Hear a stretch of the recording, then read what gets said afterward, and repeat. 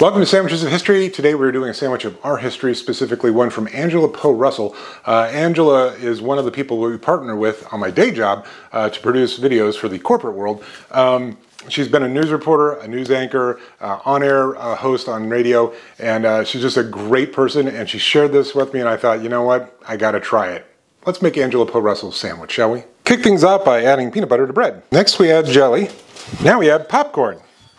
This is unsalted plain popcorn. She didn't specify, so I'm not 100% sure. Okay, let's give this Angela Poe Russell sandwich a go. This peanut butter and jelly with a nice flavor and crunch of popcorn. I do want to plus it up. You may not like it. I'm going to add some sharp cheddar cheese. Yup. All right, let's give this Angela Poe Russell sandwich plussed up with a little sharp cheddar cheese a go. That actually kind of works. So here's the deal. We got the nuttiness of the peanut butter, the sharpness of the cheese, the sweetness of the jam, and then the crunch and flavor of the popcorn. That's actually pretty good.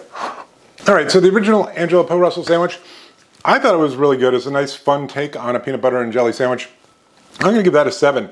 Plussed up with the cheddar cheese, I'm gonna give that an 8. And to be honest, when I thought about it, I'm like, this could work, this could not work, and if it does work, it might not work that well.